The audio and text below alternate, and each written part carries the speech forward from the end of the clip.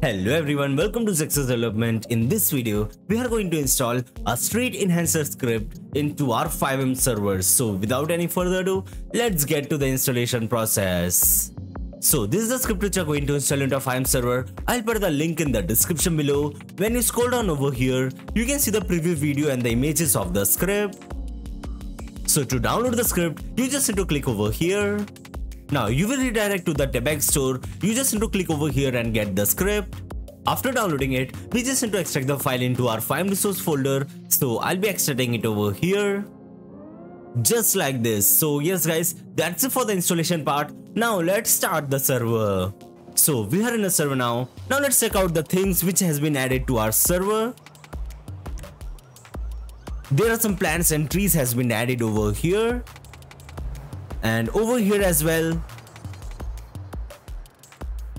Over here too, there are more places has been changed by adding the script. As you can see over this bridge as well. You can see all the changes has been happened by adding this script. So let's change the time of the server. So in the night time, you can see the neon lights of the bridge over here. You can see the changes of the bridge. The neon light has been added over here.